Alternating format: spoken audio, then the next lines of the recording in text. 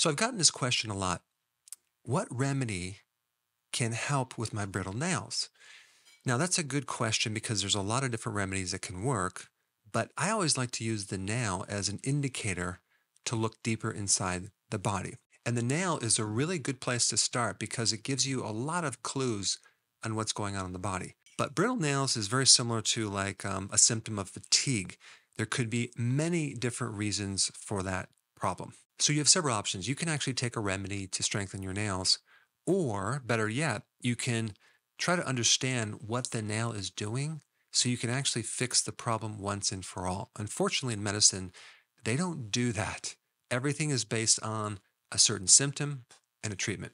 So today, let's do this differently. Let's take a look at the nail and look at all the potential reasons why you might have, I don't know, slow growing nails or brittle nails or lines to your nails or a problem with the nail. And when I go through this, I think what's going to happen is one or two things that I talk about will become more real to you and it'll pop out as a potential problem. Let's say, for example, something that's missing in your diet, or maybe something that you're eating that you shouldn't be eating. So let's start out with protein. Your nail is protein. It's a very specific type of protein called keratin. And the thing that you need to know about keratin is that it's very high in sulfur, okay? And also amino acids, because protein is just a combination of amino acids. So doing a deep dive and understanding kind of what's making up this specific body tissue can give you clues on what you may need to eat more of. So the two main sulfur amino acids are cysteine and methionine. And so, for example, if you're eating foods that don't have those two amino acids or are incomplete, that could be the reason why you are missing those amino acids and developing problems with your nail. And realize if you have a problem with your nails, it's not just happening with your nails, it's happening all over the place. So you could either be deficient in sulfur, okay, which, by the way, the number one symptom of a sulfur deficiency is brittle nails, or it can be very specific amino acids that you're deficient in because you're eating foods that are not complete with the amino acids. Now, rather than bore you and complicate things, tell you all the foods that don't have that, I'm just going to recommend eating foods that contain plenty of all of the amino acids. That way you don't have to worry about trying to focus on just, increasing very specific amino acids. You got to realize amino acids is not just about making your nails, your hair, your muscle, your skin.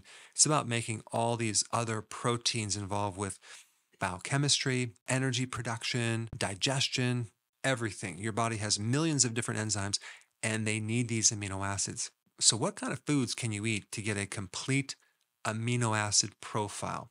Okay.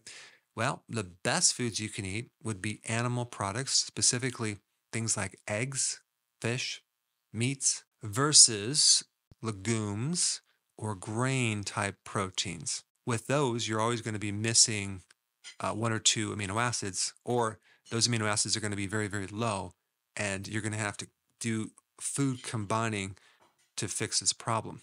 You also have the factor of the hydrochloric acid in your stomach. If you don't have enough hydrochloric acid, you can't digest these proteins to extract the amino acids from the protein.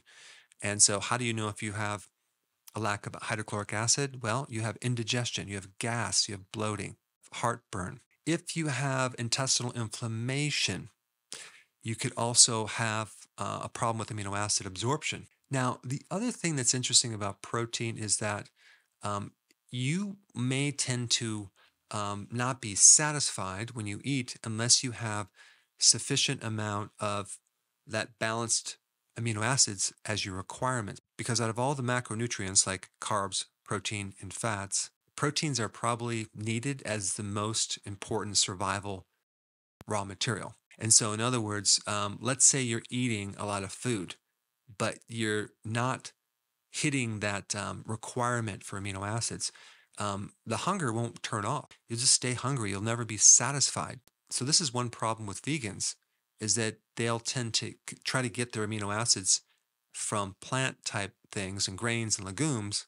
But since they need to consume so much of those foods to get the required amount of amino acids, they end up overdoing it on the carbohydrates. Now, if you want a general, pretty good estimate of how much protein a person would need on average. Now, this is on average. It could go up, it can go down. I would do this. I would take 0.64 grams times your body weight in pounds that you weigh, and you'll get a good estimate of roughly how much protein that your body requires. You know, when you're deficient in amino acids, boy, all sorts of things will happen.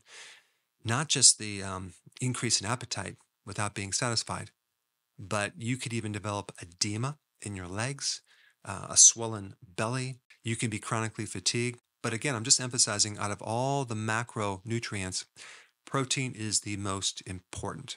And if you're deficient in amino acids and it's showing up in your nail, realize it's also going to be affecting your immune system, your endocrine system, your reproductive system. The next topic is trace minerals and minerals. Trace minerals act as helper called cofactors or coenzymes for proteins. So we just talked about amino acids, which are proteins. Now to activate these proteins that help you grow nails, okay, you need certain helper minerals or trace minerals, which are just kind of minerals needed in smaller amounts. So the most important mineral would be sulfur. You can get it in cruciferous vegetables. You can get it in eggs. You can get it in meats and fish. You can also get it in garlic and onion. There's also a product that can help brittle nails called MSM, but I would recommend try to get it from the food. Then you have zinc, another very, very important cofactor. Where do you get zinc? Red meat, animal products, shellfish, seafood. Selenium is another one. Copper is another one. Magnesium is a factor. It's not very common, but it can show up in the nails if you're deficient in magnesium, and that would be more of the leafy greens. But the amount of calcium that's in the nail is very, very, very tiny. So if you have a calcium deficiency, it's probably not going to show up necessarily in brittle nails. I mean, potentially it could, but it's more likely these other elements. Silicon also. A lot of people take silicon to improve their nails because silicon is involved in the formation of collagen. Now, another important vitamin to strengthen the nails is vitamin C.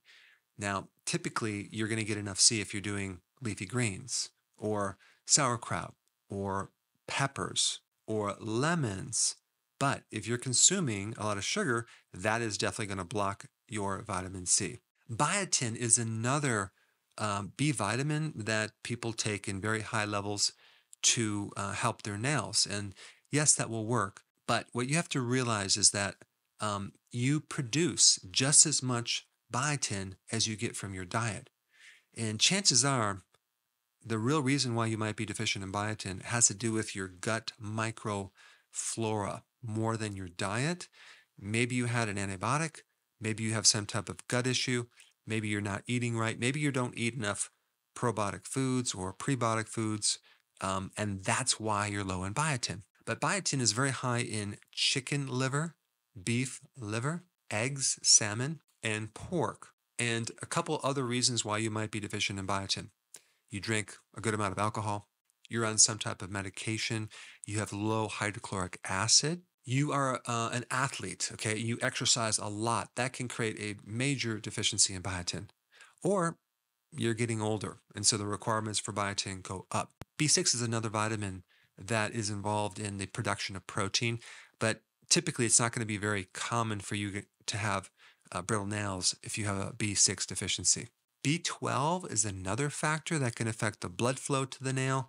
Any type of anemia, whether it's B12 or iron, can show up in the nail as a brittle nail. Choline is another, they classify it as a B vitamin. If you're deficient in choline, maybe you have a genetic factor that doesn't allow you to absorb choline like myself, and that puts you at risk for a fatty liver. And if you want to eat foods high in choline, eat more egg yolks. Now, to keep the keratin strong, there are two fat-soluble vitamins that are also very important, vitamin A and vitamin D.